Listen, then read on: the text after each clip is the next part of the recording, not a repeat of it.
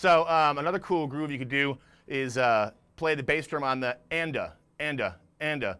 So you're playing on downbeats on your ride, 1, 2, 3, 4, but your bass drum sits here and goes dun dun dun dun dun dun dun dun. It's kind of cool. Here we go.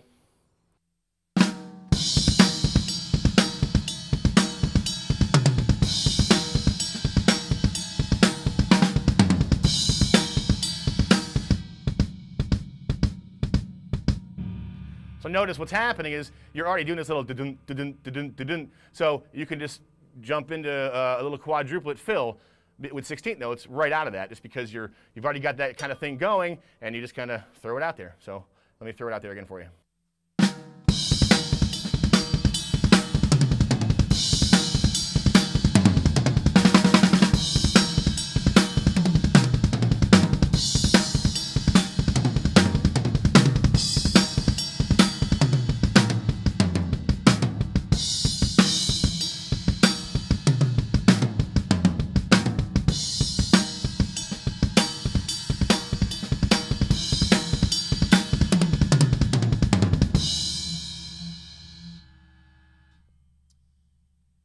Let's look at one more cool thing with double bass, which is kind of neat. It's basically taking the same rhythm.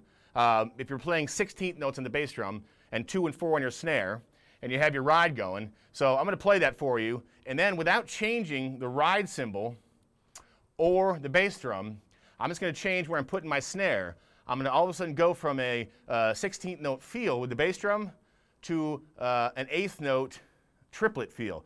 Vanz Drumming. Extreme drum set techniques available extremely soon on DVD and download. Visit vanzdrumming.com.